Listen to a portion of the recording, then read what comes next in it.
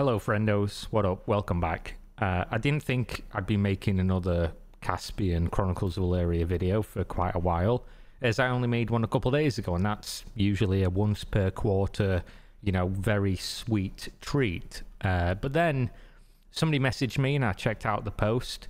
Caspian was talking about releasing his financials. Now obviously this has been brought up before, and that was the point I brought up in the other video, that if he did say he was going to do it, why doesn't he just do it? I don't know if people have been hounding him for this in his DMs or whatever, because obviously there's no public discourse whatsoever since that all got closed after he shuttered the studio, but didn't really, allegedly. Or whether he watched my video. Maybe he does, maybe he's a big fan. I'm personally a big fan of him.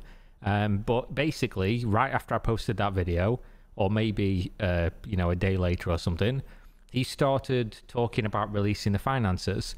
Now, there is a problem with this in that this is not a, third-party, fully audited financials or whatever. This is not an accountant going in, looking at his books completely for the beginning till the end, and then releasing it with his permission and saying, based on our reputation, this is all factually true and us being able to check it. It's just Caspian posting whatever he wants and stuff that you would obviously want to know, as it is your money, not his, because the public essentially gave him all this money. So being secretive about how it's spent, to me personally, is a little bit, off-putting. But we're going to go through it anyway, and we'll see. Maybe there's some hidden gems in here, some really interesting tidbits. So welcome to the third in my new series of developer journals. These developer journals aren't about Chronicles of Elyria or Kingdoms of Elyria. Instead, they're about me. They're about Soulbound Studios and myself, the challenges and struggles we have faced and the lessons we have learned. So unlike the COE development updates, which are intended for backers and community members, these developer journals are primarily targeted at anyone interested in the game industry or running a business.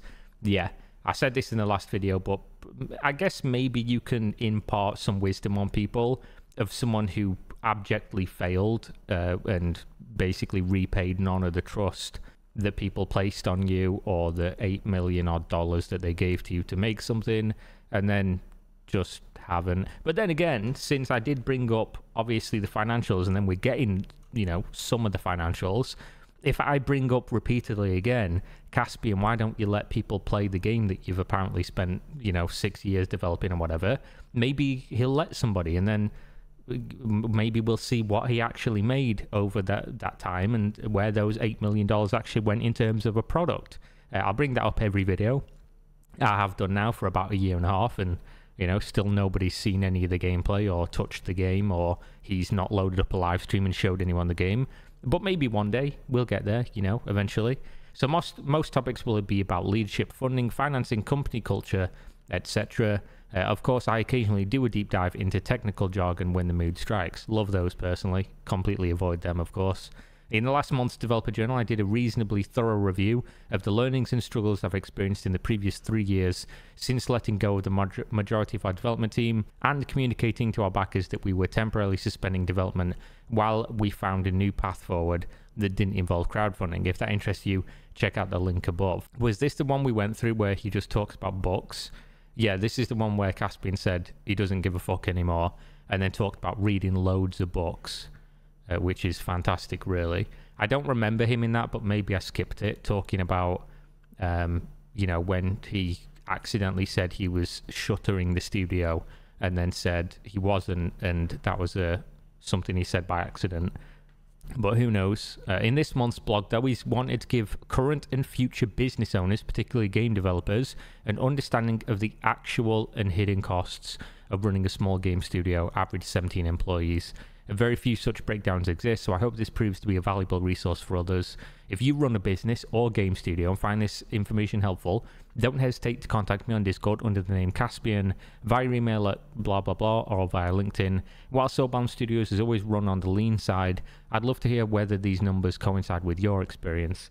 I'm also interested in hearing ways I can better utilize our cash flow in the future. Let's get to you've got no cash flow, mate. So I don't really know what to tell you about that one personally. So terminology, standard terms used in accounting, all mean slightly different yet related things. My goal is for this blog to be to do something other than require a degree in accounting to get value from it. So please allow me to simplify things a bit. Costs, asset, expense, expenditure. Oh my. While the above terms have different meanings in accounting, primarily based on the payment schedule or whether an asset has been consumed, this blog post shows the cost of running a game studio on average, including capital expenses when necessary to support employees. For this blog post, I'm not going to bother with semantics.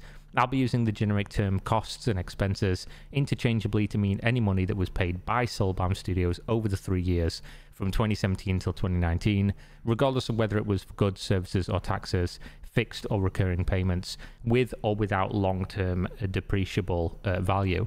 If Soulbound spent money, it was a cost or expense for the purpose of this blog post. I wonder why he's doing it from 2017 until 2019, when obviously the company had money from people for longer than that, and the studio didn't even close until 2020. It's a little bit weird to leave that off, especially considering some of the points that people brought up, completely valid points, by the way, and something I'd love to see addressed, is that Caspian ran a crowdfunding for Chronicles of Elyria, the game. Like, it was like 10 days or something before saying, oh, we've run out of money, we're closing up shop. And I'm fairly sure those people who put money in during that crowdfunding event did not receive a refund. Nobody's told me they have, so maybe they have. Maybe I'm talking out my arse. But I've not seen anybody say that they got refunded during that period if they did give money, which is kind of odd, because where does that money go then? Because obviously at the time, he said, we've run out of money, we're closing the studio, everybody's been fired, I've had to let them all go, it sucks. This all verifiably happened. He even said on Twitter that he shuttered the studio, which obviously everybody who understands English knows that means it's closed. When you shutter something, it's closed. And then he came out and said, as soon as people start threatening him with lawsuits, hopefully not the other kind of threats, he said, oh, that was a misspeak and we didn't do that. And it's actually opening, I'm working on it on my own. And the game isn't going into the abyss, which is literally what he titled the blog, which anybody, again, who understands English knows exactly what that typically would mean.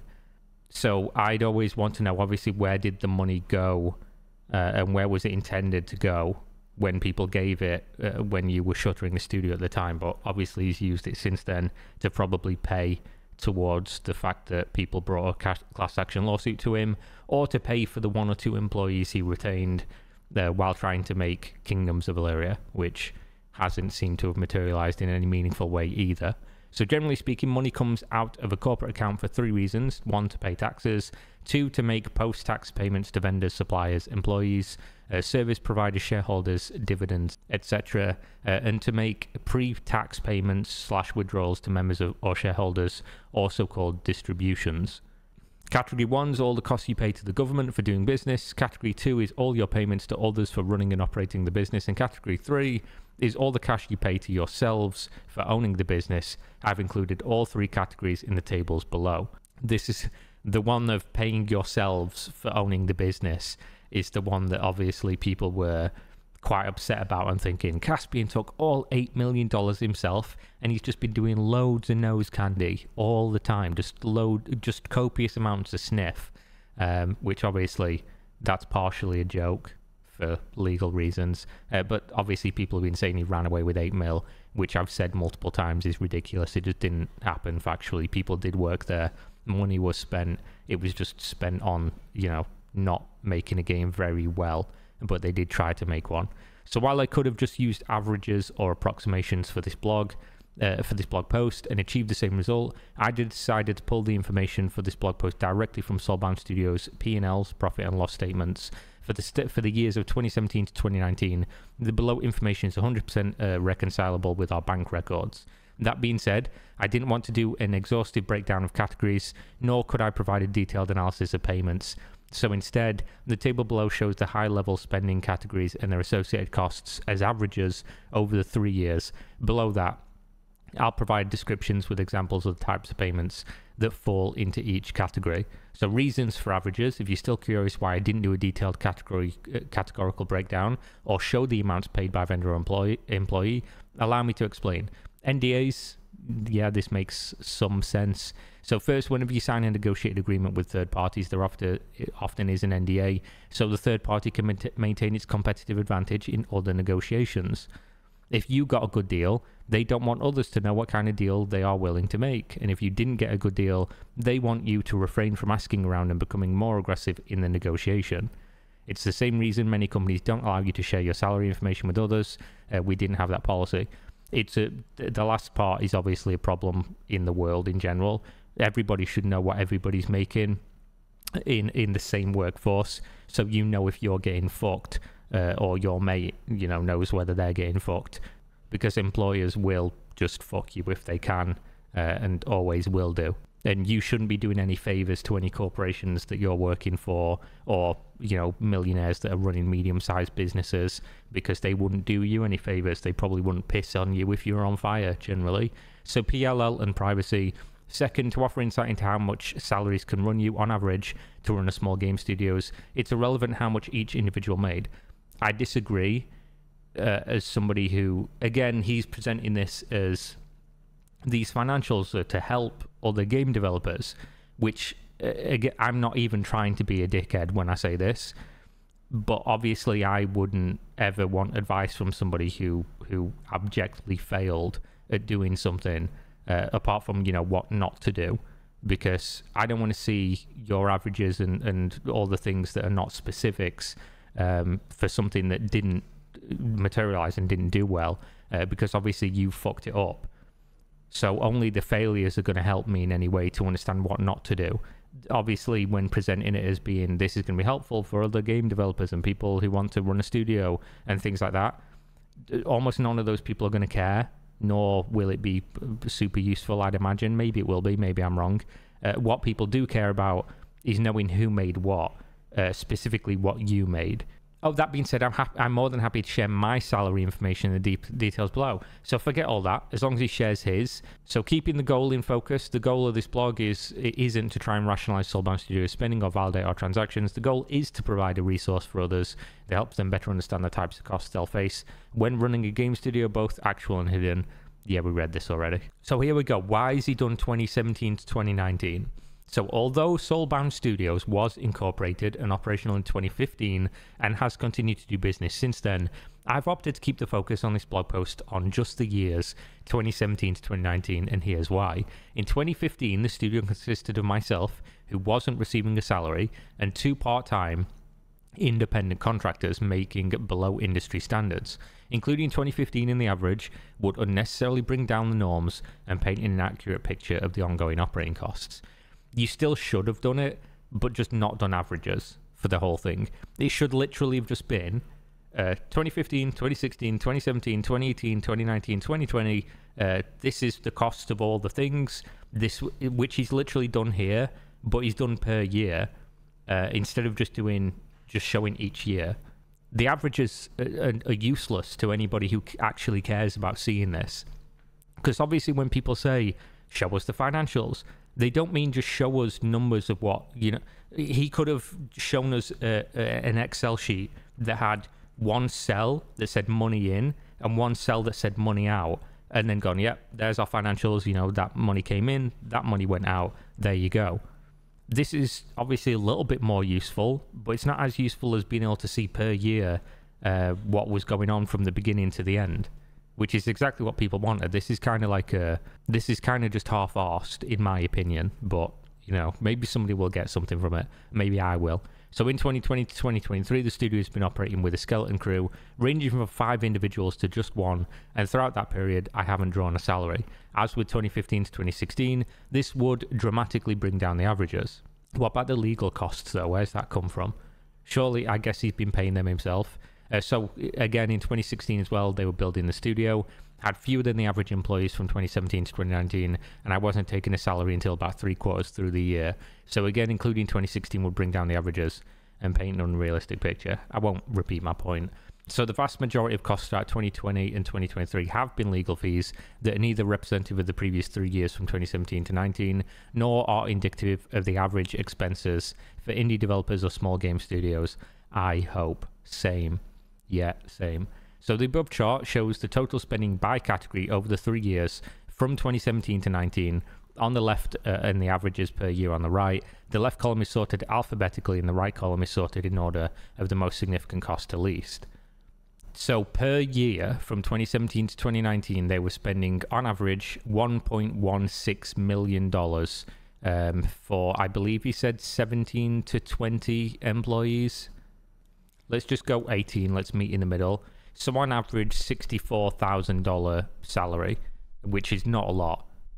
Obviously, some people would have been on less. Some people would have been on more. I don't know how this makes sense due to the area they're operating in. Maybe this is a reason why they couldn't attract a lead programmer that was, amazing. Somebody to actually put their stamp on the game and do really well. Because nobody's coming, in that area to work for less than, 150 grand or something to be a lead on a game studio. Next up is employment taxes, health insurance premiums, software licenses, 113 grand a year on software licenses.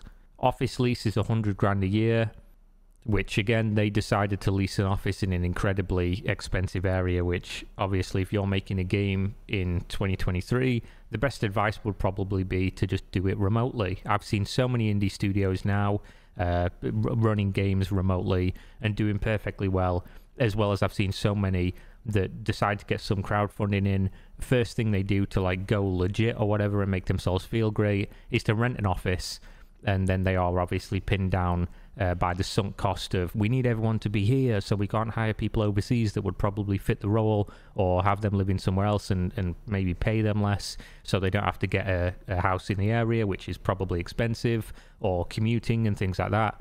And then it just fucks them up real bad. So it works for some, doesn't work for others, but probably something to look into if you are an indie studio. Owner distribution, so that's 77 grand on top that went to the owners, which I assume isn't involved in, maybe he's not including his own salary in there, maybe he'll let us know. Loan payments, loans for what, doesn't say. Hosting and registration fees, independent contractor fee, 39 grand for hosting and registration per year. It's fucking madness. Independent contractor fees, so I guess that's in addition to the employee, what you'd class as basically just paying people. State licenses and taxes. Convention costs. Love going to conventions for a game that nobody ever played. Professional service fees, marketing and SMM software advertising. Advertising what? Production software, office expenses, business and office software. I don't know why these aren't in the software licenses that he brought up. Hiring expenses, education and training, internet. Mate, how good was their internet? $6,278 per year for internet. Wow. PC hardware, 5 grand. Travel, 3.8. Food and entertainment, secure storage space, payroll processing fees, customer support software, general liability insurance, banking fees, research. $471 per year research. Doing what? Furniture, $181. Just one chair from IKEA. So commentary and breakdown by category. Advertising. Soulbound Studios paid a total of just over $34,000 from 2017 to 2019. That's an average of 11.5k per year, primarily including promoted sponsored posts on social media sites like Facebook and Twitter. It also includes, to a much lesser degree, some swag and items we created as giveaways like stickers, t-shirts, etc. Mate, these are like fucking limited edition now. I bet these, if you put one of these up on eBay, one of the counts who spent 10k on a plot of land they'll never use in a game that doesn't exist, he'll probably buy that. It's like a fucking collector's item. It's like a first edition Charizard or something, that is. So banking fees, not surprisingly, this include fees paid to our bank. Totals over $2,600 over the 3 years. Was the third lowest cost. Cool. Business and office software coming in just under the top 20. It's like he's doing a fucking music show or something. Coming in at just under the top 20 is Pearl Jam with some song that I don't know. 23,500 business and office software includes any software licenses used for day-to-day business, in particular Microsoft 365 subscriptions and Office licenses, or Slack licenses and Dropbox. Had we continued to work remotely in 2020, it no doubt would have included Zoom licenses as well, but didn't. Seems like a crazy amount of money to pay for licensing, but I guess that's just a thing that exists. Convention costs, while this one is listed as an average over 3 years, I can confidently say that all 40k of the costs were accumulated in 2017, as that was the last year we went to a convention, which was in PAX East and PAX West, and the costs included payments to convention organisers, shipping, rented media equipment, and things like that. If it was a cost required to attend the show aside from travel, it's included in this category.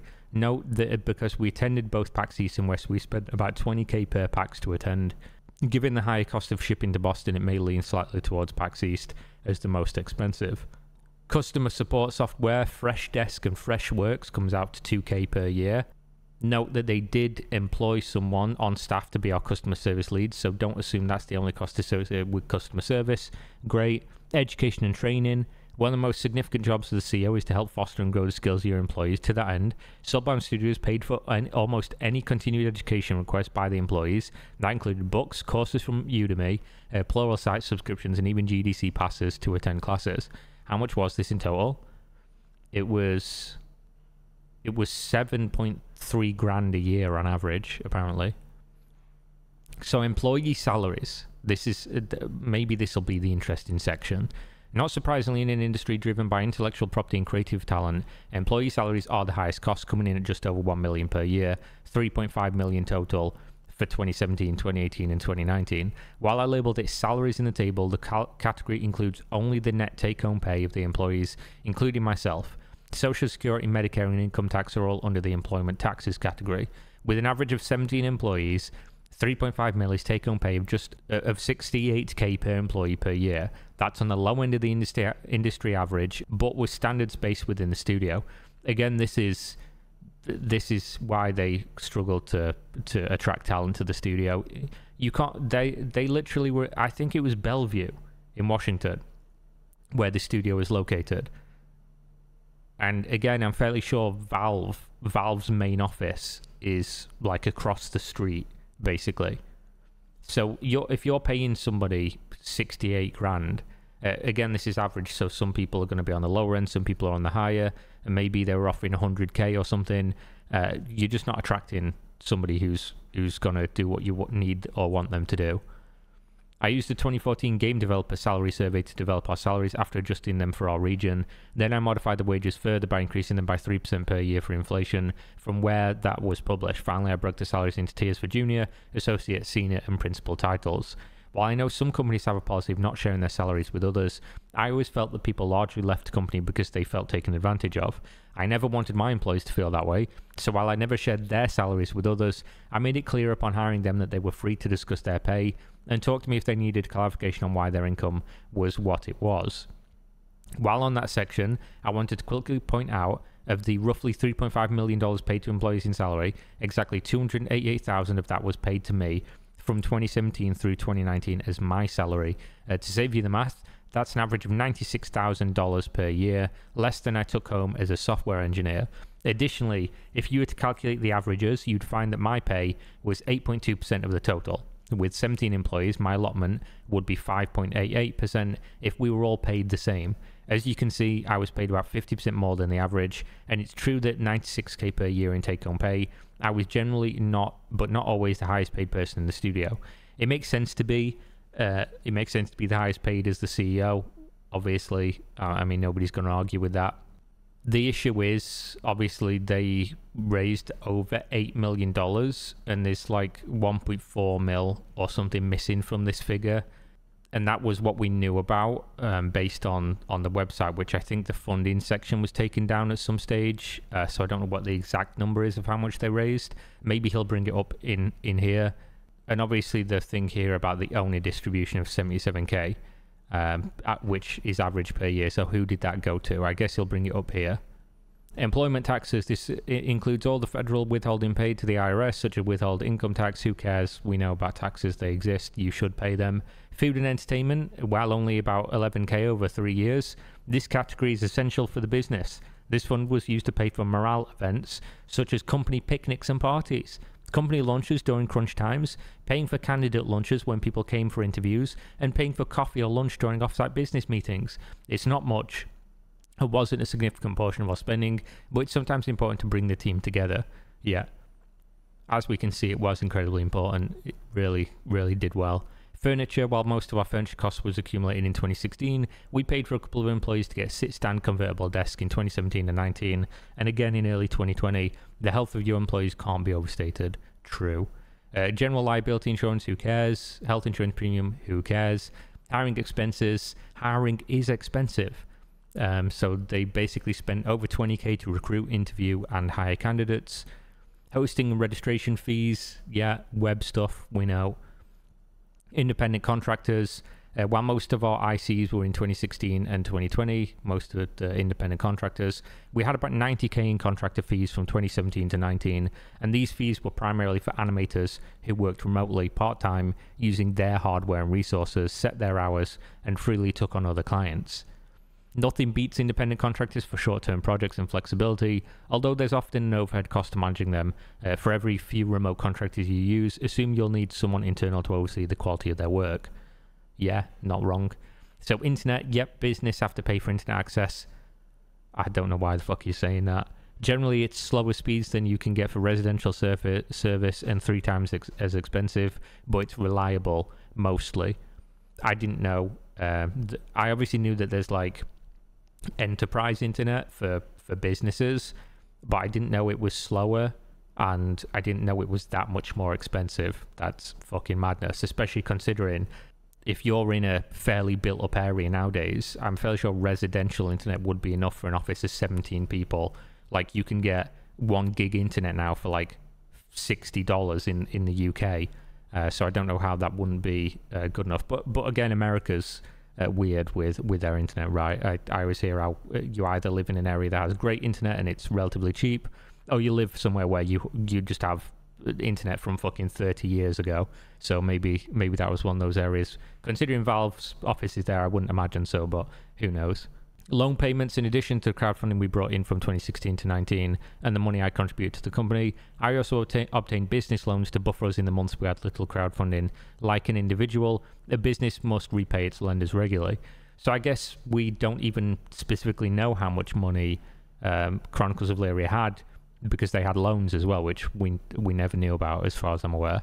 So then marketing and SMM software, this is basically just sending fucking spam emails out to people about the progress that you're not making, and that costs them 12k per year to do. Office expenses, this is a catch-all that includes the everyday costs of running the office. It has purchases from Amazon, Target, Home Depot, Office Depot, and similar stores for keeping the office space stocked with dishes, utensils, stationery, blah blah blah. Office lease, Soulbound Studios, yeah, it was in Bellevue, like I said. They looked at different locations with a broker for a few weeks. It was the cheapest we could find that fit our space needs. It had 1 large open room for the team, a conference room, a room we could use for motion capture, an office for myself for calls and meetings, and a room we used for our live streams. We kept the office until 2019 when the lease expired. At that point, the landlord would increase the rate for the same space, so we negotiated a move into the building next door with the same owner. We expanded our floor space by roughly 100% for only about 80% more than we were already paying, and only about 50% of what the new rate would have been.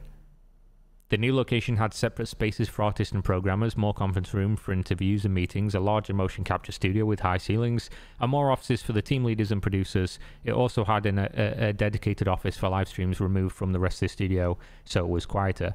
Amazing. PC hardware. This is self-explanatory. Yes, it is. We won't go through it. They bought PCs because if you work on a video game, probably need a PC.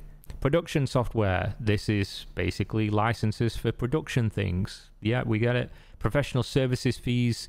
Even a small studio needs accounting and legal services. Like many small companies, we paid a third party for our accounting and federal tax filings. Yeah, super boring. Research. As CEO, it was important to my team not just develop games, but also play them. He bought them games. Nice. This improved team morale and allowed us to do competitive research and prime our creativity. They all just sat and played World of Warcraft for fucking 4 years. That's a joke, obviously. Just joking. While it was only about $500 per year, I encouraged the employees to let the studio pay for games or movies they wanted to experience that could inspire them to do better work. And inspire them, it did. Secure storage space. We're not a convention. All of our equipment crates, extra monitors and shit was stored. Cool. Software licenses, this was for things like MSDN, Adobe Suite, Autodesk Software, Substance Tools, etc. State licenses and taxes, again, who gives a fuck? Travel, this category includes the travel cost incurred by myself and other employees exclusively for business travel. This had airplane, hotel, Uber, bus and parking costs for travel to PAX East and any trips taken to meet with partners and associates. Now, ownership distribution, this is what I was waiting for. This one is perhaps the most difficult to explain.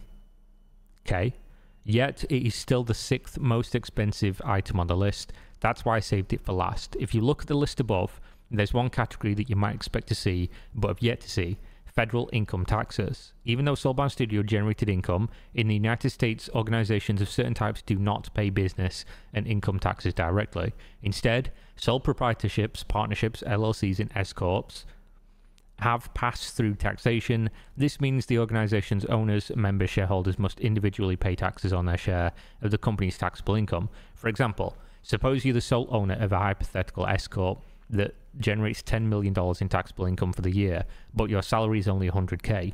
In that case, you are still responsible for paying household income taxes as though your family earned the total amount. That puts an unfair tax burden on the owners of the organization. As a result, it's common for LLCs and S-corps to pay their members and shareholders distributions to help cover the cost of income taxes they owe. That way, the company effectively pays its own income taxes rather than passing the burden on to its owners. The only withdrawals I ever made from Soulbound Studios' bank account were for owner distributions, and all distributions were immediately sent to the IRS. As you can see, I withdrew on average about $75K per year, which was sent to the IRS. More specifically, I received $233,500 from 2017 to 19. In the interest of helping future business owners understand the startup costs of running a business, from 2015 to 2019, I deposited $477K in capital contributions. And if you're keeping a scoreboard, I deposited $477K and withdrew $233K to pay taxes, and paid myself on average around $120K per year, less than I made as a software engineer before starting Soulbound Studios. Wait, didn't he just tell us he paid himself $92K per year? Am I missing something? So wait, let's get this straight. So there's 4 years here, right? 2015 to 2019. He showed 3 years where the average was 92K. Because he literally tells us here that, no, 96K per year. But then he's saying his average salary across the entire 5 years was 120K. So what was he paying himself? I'm not going to do the math. But surely that means if his salary was 96K for 3 years and his average was 120K per year, then the first 2 years he didn't show the books for, well, he's not shown the books, must have been really fucking high. Am I just losing my mind? I'm not good with numbers in the first place. It's why I'm not an accountant. I'm a fucking idiot on YouTube with a camera. But surely that's what makes sense, yeah? Someone can do the math and let me know how much he must have been paying himself for the years he didn't show to have been making average 120K across 5 years, but only show us 3 years where he was averaging 96K per year. Because obviously what I saw originally was documents stating he was paying himself 200 grand a year, which I don't know if that's true, but that's what I saw. So in addition, I worked without income for 3 quarters of 2016 and have since worked without payment from 2020 to the present. While my circumstances are unique, they are not unheard of. If you are starting a game company to get rich quick, you will be disappointed, unless you're in cryptocurrency, in which case, well, you're probably a little bit too late to jump on that bandwagon, but if you were 4 years ago, you could have just become a fucking hundreds of millions of dollars multi-millionaire and designed and developed literally nothing other than being rich. You've developed being rich. Lessons learned: crowdfunding and policies and legislation. The law. Rewards-based crowdfunding is still a relatively new way of raising capital. Nobody really does it in MMOs anymore, so it doesn't matter. And the policies and legislation around it are still in flux. Different state and federal organizations view rewards-based crowdfunding differently, generally whichever way is least favorable to you. For example, the IRS considers it income, not investment, because it isn't. It's not investment.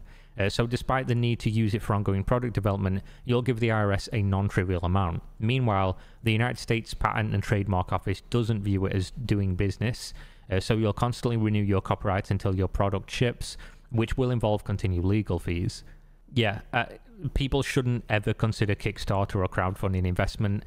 I see people talking about things like Star Citizen all the time and say, I've invested. No, you haven't. You've given money to a company for a product. It's not going to appreciate in value. You're not doing it for it to appreciate in value. You don't own shares. You're not at the board. You don't get fucking financials sent to you. You are not an investor. It's not an investment. Nor is it when you buy things in a video game you enjoy. And please, let's stop using that term. The main takeaway here is, although rewards-based crowdfunding can seem like a great way to gain the capital you need to build a product, there are plenty of unexpected gotchas out there. I imagine, yeah, I can definitely see that would be the case, because it's a nightmare sometimes doing non-standardized and normal things in general, like being a YouTuber. You also have a bunch of weird shit with it. So furthermore, while crowdfunding was initially developed as a way to kickstart product development, acting as a seed round of funding that enabled people to do things they couldn't otherwise have done, it's since changed into more of an advertising or supply chain tool, with many people waiting until they've already got a product to launch crowdfunding campaign, using the funds to pay for scale out like manufacturing or distribution. He's not wrong. This is literally how I've also talked about Kickstarter for quite a while. Actually, a good point. So now it's used as less of a seed round and more like a Series A round of financing. Yeah, good comparison. I can't believe I'm repeatedly agreeing with Caspian, but he's 100% right on this. It's also one of the things that when you go on Kickstarter nowadays, people expect there to be a playable product. Because people don't want to kickstart anything anymore because they've been burned too many times. And it makes sense as a consumer, because if you actually invest in something, you have way more legal protections and access to information than if you're just some, schmuck giving money based on somebody's trusty feelings or whatever on a website like Kickstarter that literally says, they're not even fucking obliged essentially to deliver a product. So on the one hand, I wonder if the recent approach provides the same opportunities for innovation as the original intent. No, it doesn't. But obviously it's less risky. So as consumers, that's what we've veered towards to protect ourselves. On the other hand, waiting for companies to have a completed product before crowdfunding offers less risk and affords more protection to backers. Yeah. So would I recommend rewards-based crowdfunding to others? No, at least not as a seed round of financing. It's one of those things where people think crowdfunding is amazing, but it's probably not to run a business. And also, if you have the option to get money from other people, you probably would have done. So I guess for most people, it's not even an option. It's their go-to. Salaries are expensive, but there are hidden costs associated with employment, in particular payroll taxes and medical insurance. As you'll see below, the average cost per employee per year is about 45% higher than their base salary. The most significant contribution comes from employment taxes and health insurance premiums. I'm not going to go through contractual versus residual capital. So this is fairly important because essentially what he's talking about is having liability insurance to, pay money out if they get sued, I think. They had one for the building, obviously protection for damaging it from the landlord. Often perception is more powerful than reality, especially in the games industry. True. And for better or worse, in the United States, people can sue you for just about anything they can convince a lawyer to sue you over. You can pretty much do that in most places in the West, I think. But America is a very litigious place. I think you hear of people being sued way more by American companies in America than many other places. According to the American rule, unless expressly stated otherwise, each party to a lawsuit must cover their own legal fees regardless of the outcome. That creates a situation where if there's a value in your company's IP that could benefit a lawyer and somebody has a grudge against you for perceived wrongdoings, shots fired, you can be sued into bankruptcy if you allow it. Professional liability offers some protection against this. Please don't do business without it. So the cost of not hiring, wow, we're getting meta. The last point I wanted to make goes back to residual income and the cost of hiring. I mentioned before that when you're staring at a runway, the decision to hire more people could seem like negligence. That seems like more people you'd have to let go of, right? So basically, whenever somebody talks about runway in a business sense, they just mean how much tarmac do we have left before we, crash and burn. The analogy being, if you run out of runway, you're fucked, but obviously you want to take off before the end of the runway. Takeoff would be releasing your product, whatever it might be, a video game in this example. So runway, you'd ideally want a fair buffer between you and the end, and then constantly extend it by raising capital. A lot of the problem comes from, like, for instance, a project I'm releasing a video on this week on the main channel, having a runway of like 1 to 2 months. A lot of companies do things like that in indie gaming, and it's obviously pretty bad, especially with things like Chronicles of Elyria, where at the end they had no fucking runway and they weren't telling anybody. They were just hoping that somehow, even though money in was going down, sentiment was not going up, and they were in no position to release anything, and still they told nobody and kept, taking in little bits of money that they could until they literally couldn't operate anymore. In 2019, I joined an advisory board to become a better CEO and leader.